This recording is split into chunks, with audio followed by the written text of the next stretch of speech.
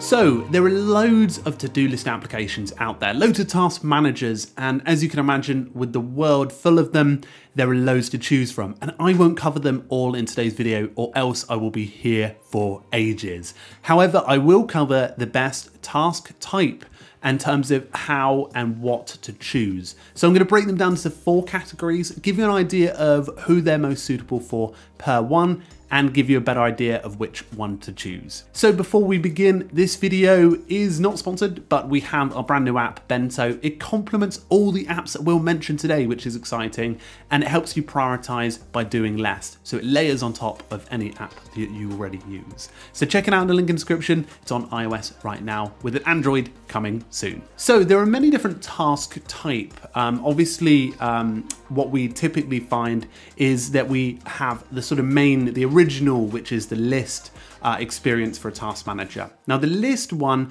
is really for those who sort of go for a horizontal list. It's very common. We see it in applications like Todoist, TickTick, Things3, and many more. And the reason and the best people to use these are ones that typically, if they've come from a notebook that they've been writing tasks down in sort of a bullet point fashion as they go down their list, or that naturally do this with something they've already used in the past. Now, as you can imagine, list views are great because they're really just a scroll away. Obviously you can filter them down and naturally create new views from them with a lot of the more modern ones. But as you can imagine, scrolling is really the limitation that helps you to find all of your tasks. So the next task management type is a project one. Now, some of these are obviously hybrid experiences. We've recently seen a lot of these ones come out and allow you to do a lot more than just a basic list. You can now produce a Kanban, multiple views,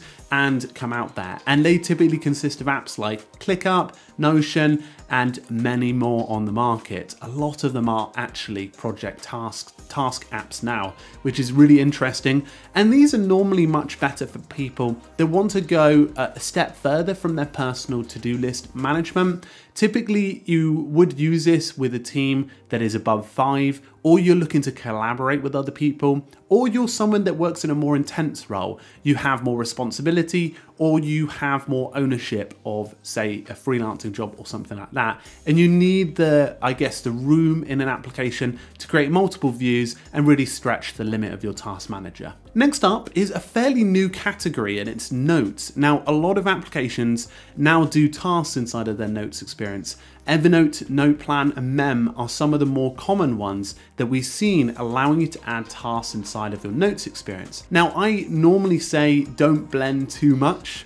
Obviously, traditionally we have a task app, a calendar app, and a notes app. It normally gets us through life with most things, but they're blending together, and notes app have cottoned onto this trend. Now, as you can imagine, being able to see them all in one is helpful because sometimes we do make notes and sometimes they do include tasks in them, whether that's meetings or whether that's even just simple stuff on our notepad in our day. These apps are best for those sorts of people who like to see context to each of their tasks and produce other formal notes in much more depth and be able to produce that alongside their tasks. So if you find yourself at home when you're writing down all of your meeting notes and your tasks in between them with little A's or something like that, these applications might be better for you. Now, finally, there's a 4th category, and it's the calendar experience. We're seeing this a lot more commonly. Our calendar blended into your task app. And we've seen this with Amy more recently, and Fantastical, which has been on the market for some time.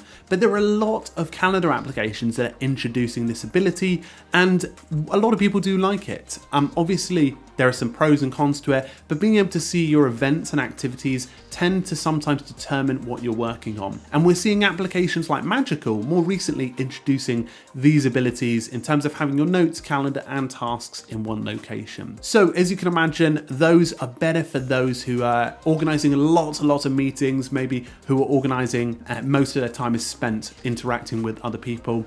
And you'll typically find a notes experience, at least in the basic format, in those applications. So just to recap, we have a list, a project, we have calendar and notes as our sort of main core task type management experiences. Weird world that it is now, but hopefully this helped you made a better decision about which one to go with. Anyway, folks, a big thank you. Please do make sure to subscribe to keep productive and check out Bento. It complements all the apps that we talked about in this video, layers on top of them. It's beautiful, it's perfect. Oh, I'd say that, wouldn't I? Of course I would. Anyway, guys, I hope you enjoyed today's video. Feel free to comment below with what app you use and what category you think you fall into. Anyway, folks, cheerio.